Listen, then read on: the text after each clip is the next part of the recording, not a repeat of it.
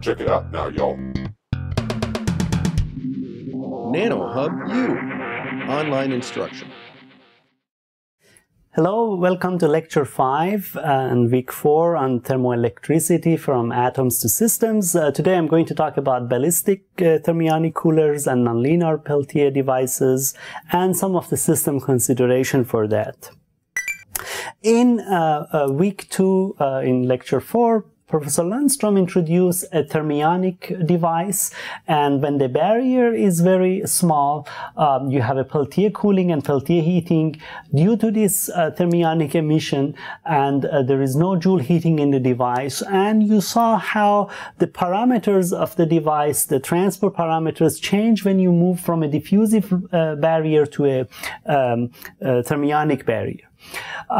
One of the things I want to discuss is that if the barrier is very, very narrow, even though ideally you can define a cooler, in practice it's not very useful. Why? Because cooling happens only at distances of on the order of maybe 20, 50, 100 nanometer away from the heating, and we never have a perfect heat sink on the other side. So the heating cancels the cooling and you don't see anything.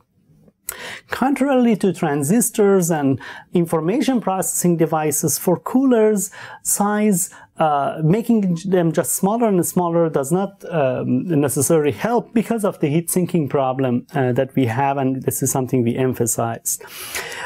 In a practical device, if we have such a barrier, we need to make it on a substrate, and the thermal resistance from the hot side of this barrier to the heatsink and to the ambient is non-negligible. So this affects significantly how this device performs. In practice, as I said, for devices with very tiny barriers, the optimum currents are hundreds of kiloamp per centimeter square. You cannot heatsink them well on the substrate. So we need to deal with them with a slightly thicker one. Still, the ballistic effect could be important. So the question is how we can analyze that.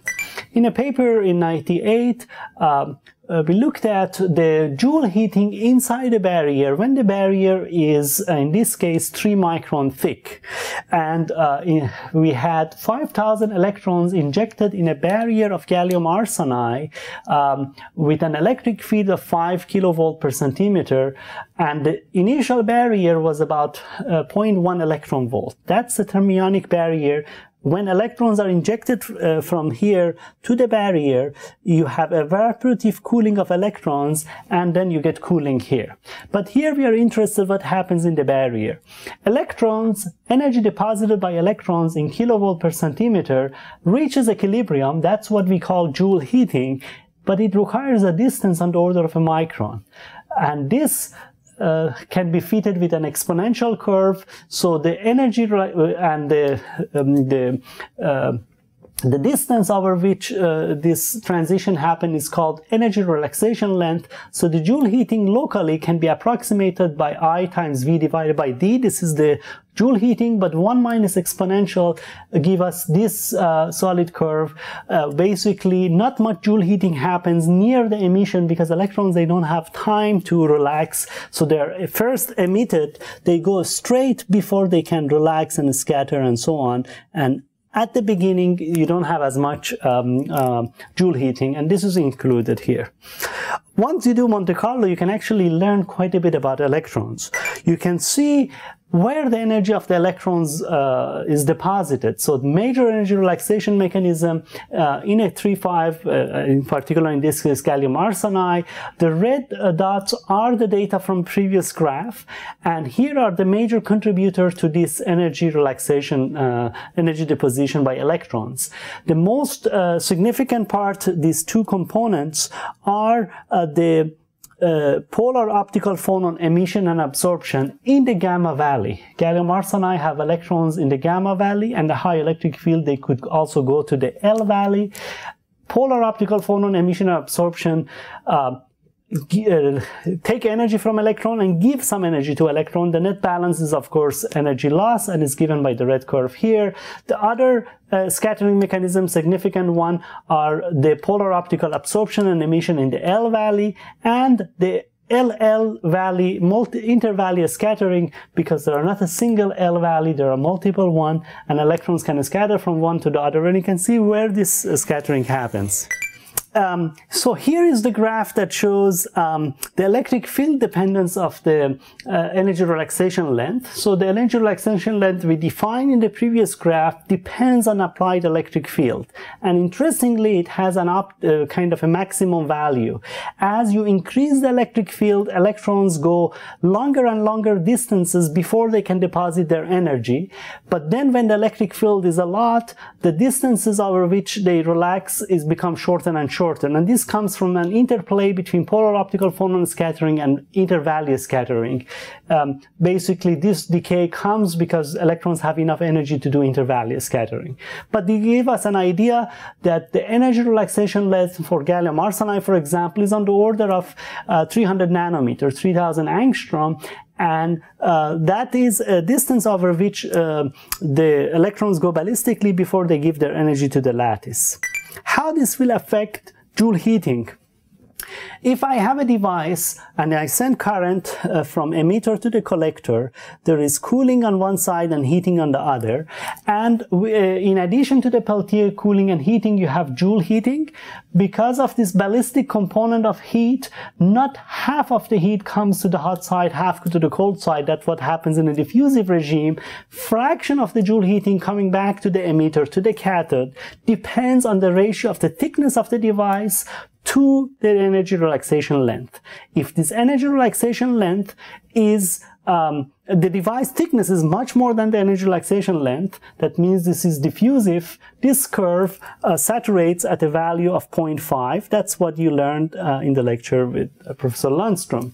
But if the device is thinner, on the order of couple of energy relaxation length, this factor goes down exponentially. It could be a tenth of the Joule heating coming back to the cold side is even lower. Here is an analytical equation which was derived in this paper, and you can you will look into that as a part of your homework problems. It's actually quite instructive to derive this.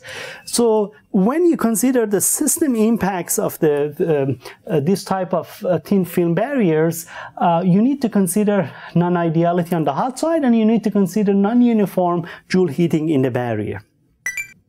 Now let me shift gears and look at another example that happens in thin film devices. Here is called a nonlinear Peltier coefficient. Peltier coefficient is a transport coefficient that relates the amount of energy transported by electron gas to the amount of charge they transport, and typically is a material property independent of current. Here, a calculation done for indium gallium arsenide is a material with a ZT of about 0.6, 0.7 at about 800 Kelvin. By adding some nanoparticles in week 5, you will see that the ZT can be 1.3 to 1.5, so it could be a good thermoelectric material. Here is the calculated Peltier coefficient, which is in millivolt, which is Seebeck coefficient times temperature as a function of current density at different dopings. When the doping is high, 10 to the 18, this is a coefficient independent on doping, and that's what we expect. But if the doping is small, 10 to the 17 and 10 to the 16, with currents on the order of 100 to 200 kiloamp per centimeter square, we can increase the Peltier coefficient significantly. So and these are results from Monte Carlo, and it was fitted with an analytical equation. So the Peltier coefficient has a form that's come from the Fermi energy KT. This is coming from the regular band structure, but there is a component of it that depends on current. And this current dependence is what is given nonlinearity. It's current squared because of the symmetry argument. It cannot be current because it shouldn't change with direction of current. And it depends on the relaxation length, energy relaxation length, and the total momentum relaxation length. This comes really from the heat capacity of the electron gas. So Peltier coefficient can increase significantly with bias, especially at low temperatures. So that's some of the effect that happen in thin films. Another way to look at it is to monitor what is the local Seebeck coefficient in a small barrier device. So here we have a small Seebeck coefficient contact, in between them we have a larger Seebeck coefficient low doped semiconductor. When we send current, we can monitor the amount of heat current transported by electron and divided by the electrical current and temperature. This ratio, it's really like a local Seebeck coefficient, and in the small Seebeck material, in this case Seebeck is 200, and in the high Seebeck coefficient, the local Seebeck can vary from 270 to around 370 depending on the bias. So a couple of things that this graph teaches us is that electrons start moving in a material with a small Seebeck coefficient. It could be a contact. They actually gain energy in the contact before they enter the barrier. This is the reason for Peltier cooling. So the amount of Peltier cooling is the area on this curve, or proportional to that area, so that all of the Peltier cooling actually happening in the contact, not inside the thermoelectric material. And similarly, you have a Peltier heating on the other side. Inside the material, as electrons move, they lose their energy, but how much they lose their energy changes with bias. Why? Because at higher biases, electrons in the low Seebeck coefficient material are heated up and they don't have yet time to relax, so their average energy goes up. So that's exactly what we saw before, and now you can see it locally. Can this be useful? Well, if you take a 1 micron thick indium gallium arsenide and you put it between a heat sink and a heat source, based on standard linear transport theory, at this doping, which is optimum at 77 Kelvin, the device should cool maybe less than a degree or so with this type of current densities. But because of nonlinearity of the Seebeck coefficient, the cooling could be significantly more, and this shape of cooling versus current comes from the current dependence of the Seebeck. Of course, by now you have learned from a system component that this is extremely hard to observe. Why? Because we assume a perfect heatsink. You can always do that in your theory, but in experiment, after a micron barrier, it's very hard to put something with perfect heat sinking. Even if you put a metal like gold or copper, the thermal resistance of that cannot be neglected. So these are things that you can learn from the theory. In practice, it's hard to observe nonlinearity. Often the question is, if you have a nonlinear Peltier effect, can you also have a nonlinear Seebeck effect? With the same Monte Carlo, you can calculate the Seebeck coefficient of an electron gas under different temperature gradients. And at low temperature gradients, this is what you expect from a linear transport theory. At high temperature gradients, these numbers are really high, more than 4 to 6 Kelvin per nanometer, the Seebeck coefficient could go up slightly. This effect is actually much less than the nonlinearity in the Peltier. And even thinking about temperature gradient of couple of degree across nanometer could be a problem, because how could you even define if you are such a non-equilibrium case? So that's actually questionable. But the question is, why is it so hard to get nonlinearity of the Seebeck while we saw nonlinearity of Peltier? From our room temperature or linear transport experience, we think that the two should be directly related. If we look at the transport equations, the electrical current is proportional to the electric field by the conductivity, and the temperature gradient by the Seebeck coefficient, and the heat current is proportional to the electric field by the Peltier coefficient, and temperature gradient by the electronic contribution by thermoconductivity. In the linear transport theory, it can be shown that Seebeck and Peltier are related because they have the same order with respect to the electric field and temperature. So this is something that is not the case when you talk about nonlinearity. Nonlinearity with respect to temperature, higher order nonlinearity, is not the same as nonlinearity with respect to current, so the coefficient of Seebeck and Peltier cannot be directly related the same way. let me finalize it with the last point I want to mention is what happened inside a diode, what happened for the case of minority carrier thermoelectrics. This is the N and P leg, famous N P legs of a thermoelectric model. Current flows from N to P and goes out. Typically heat sink is in the bottom and the cooling can happen on the top as a refrigerator. Electrons follow a direction opposite to the current and holes follow a direction at the same direction as the current. If we plot this in a band diagram, this is how it looks like. Electrons basically current flows from this electrode to this electrode. Basically, electrons go from a metal to a semiconductor, N-type semiconductor. They cool because of this Peltier effect, and on the other side they heat. In the other direction, instead of electrons, we need to look at holes. Again, there is cooling and heating. As a result, the center region cools down, and that's what happens here, and all the heating happens near the heatsink. That's a standard double-leg thermoelectrics. It's interesting, if you remove this metal in between, this is a PN junction.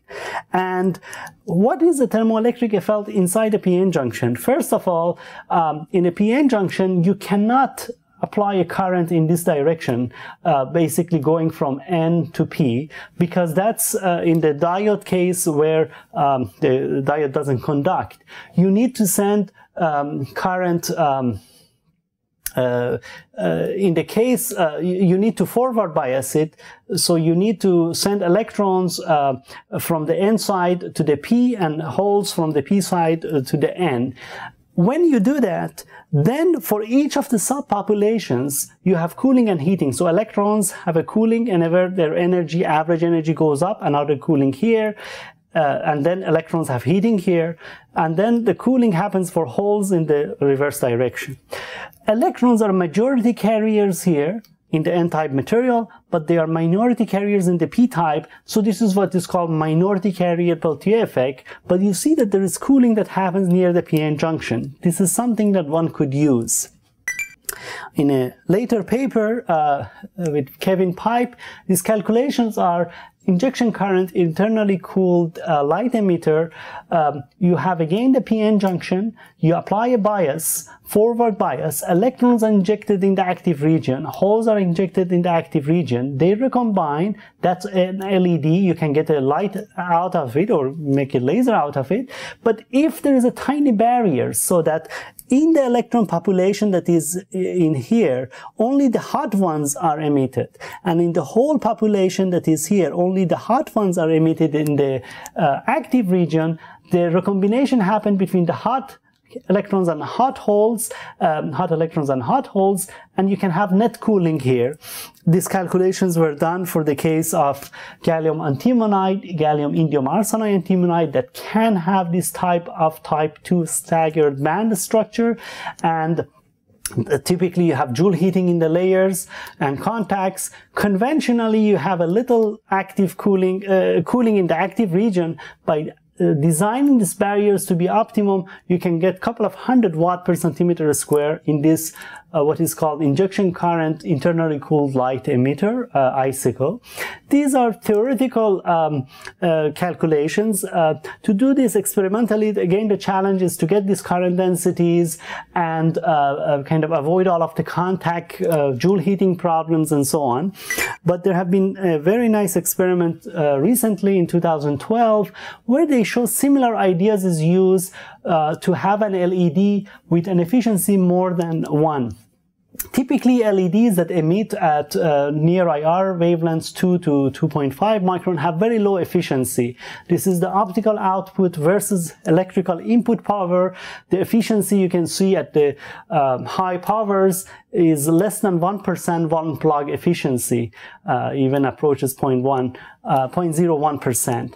But as you make the LED hotter and hotter, at higher currents, the device doesn't perform as well, but at low currents you get more power than you would get at lower temperatures.